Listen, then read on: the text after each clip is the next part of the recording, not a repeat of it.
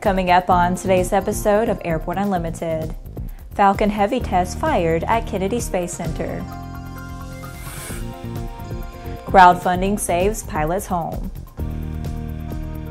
And serial Stowaway returns to the air.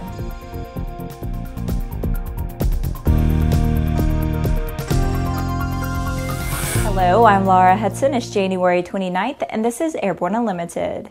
SpaceX conducted a successful test fire of all 27 Merlin rocket engines on the Falcon Heavy last Wednesday at the Kennedy Space Center Launch Complex 39A. After the test, SpaceX founder Elon Musk tweeted that the hold-down firing was good and that the first flight would be launching in a week or so. When it does launch, the Falcon Heavy will become the most powerful in operation, generating a liftoff thrust of 5.1 million pounds. Musk is working to manage expectations because a lot has to go right all at the same time. It requires the simultaneous ignition of 27 Orbit-class engines. There's a lot that could go wrong there, he said. I encourage people to come down to the Cape and see the first Falcon Heavy mission. It's guaranteed to be exciting. There's a real good chance that the vehicle does not make it to orbit. I want to make sure to set expectations accordingly. The payload for the first test flight is Musk's personal cherry red Tesla Roadster, which is intended for an elliptical orbit that should take it as far as Mars. In a tweet last month, Musk said he loves the thought of a car drifting apparently endlessly through space and perhaps being discovered by an alien race millions of years in the future. After the break, celebrating 60 years of America in space this January 31st.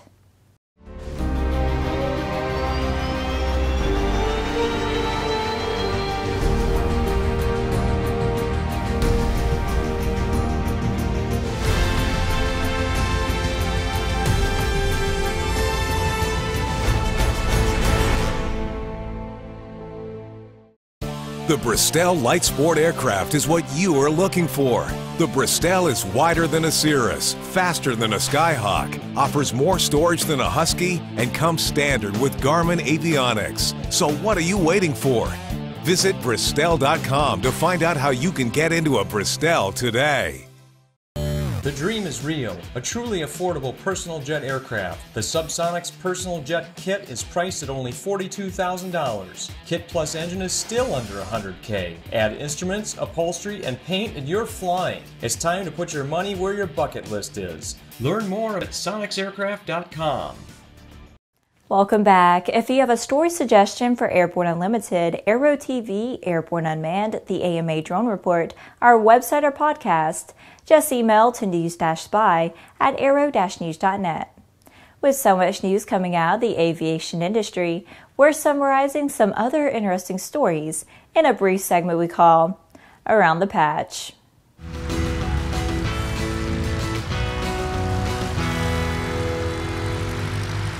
Late in the evening of January 31st, 1958, the United States took its first step into space with the launch of Explorer 1 satellite from Cape Canaveral, Florida. The slender 30-pound satellite would yield a major scientific discovery, the Van Allen radiation belt circling our planet, and ushered in 6 decades of groundbreaking U.S. space science and human exploration. In commemoration of this achievement, NASA is supporting events in Florida, California, and Washington, D.C. to mark the 60th anniversary of the launch. Laguna Beach, California has settled its lawsuit against the FAA over commercial jet aircraft operations at John Wayne Airport.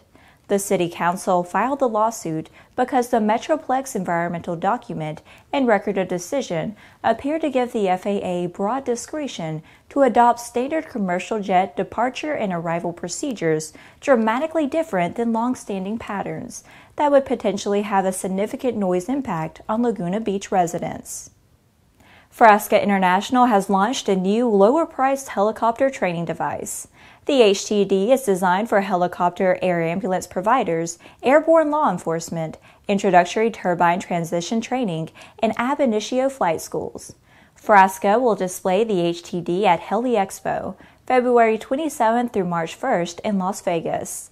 The Frasca HTD comes standard with one aircraft configuration kit.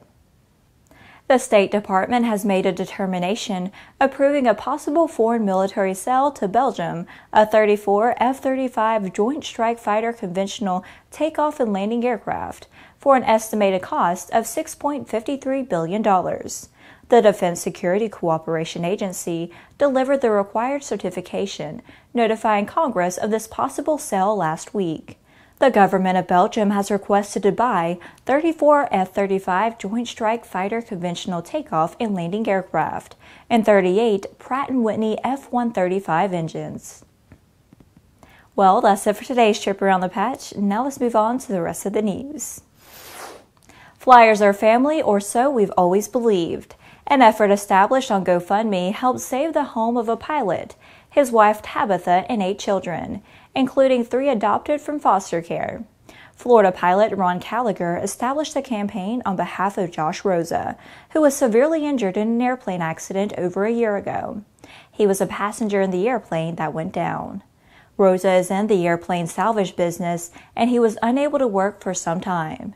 He fell behind on his mortgage payment and was being threatened with foreclosure.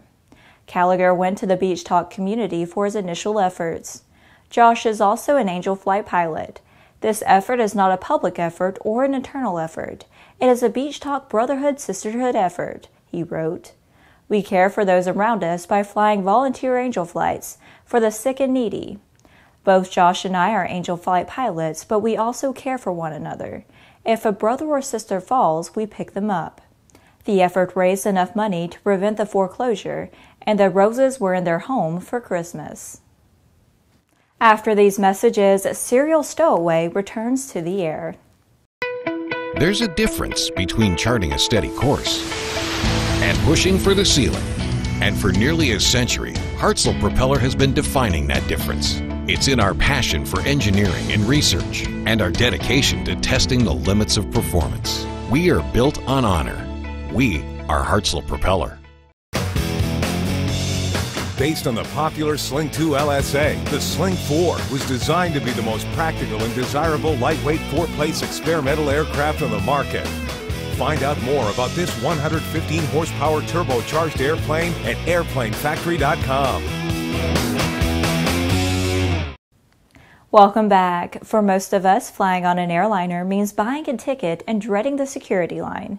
Neither of those things is true for 66-year-old Marilyn Hartman, who has been arrested for at least the 10th time for avoiding security and airline personnel to board an airliner.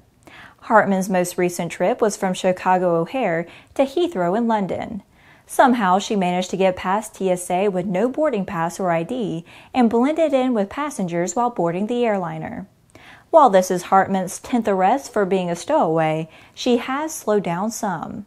She was arrested 8 times in 2014, she was caught twice in 2 months in 2015, and also tried the stunt in California and Arizona. She even spent a year in jail for her repeated offenses and released on probation to a nursing home in December 2015. While it is not clear how she got past TSA, video cameras around O'Hare show Hartman wandering around the airport for 2 days before finally making it onto a flight.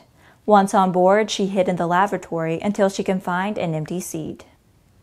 Well, that's our program for today. Remember that Airborne Unlimited is currently on our winter schedule and is streamed Monday, Wednesday, and Friday, alternating with Airborne Unmanned on Tuesday and the AMA Drone Report each Thursday. Additional breaking news bulletins may be posted for important stories that fall outside of our normal deadlines. If you're watching us on YouTube, please subscribe and do check us out on Facebook and Twitter. Get comprehensive, real-time, 24/7 coverage of the latest aviation and aerospace stories anytime at aero-news.net. See you tomorrow.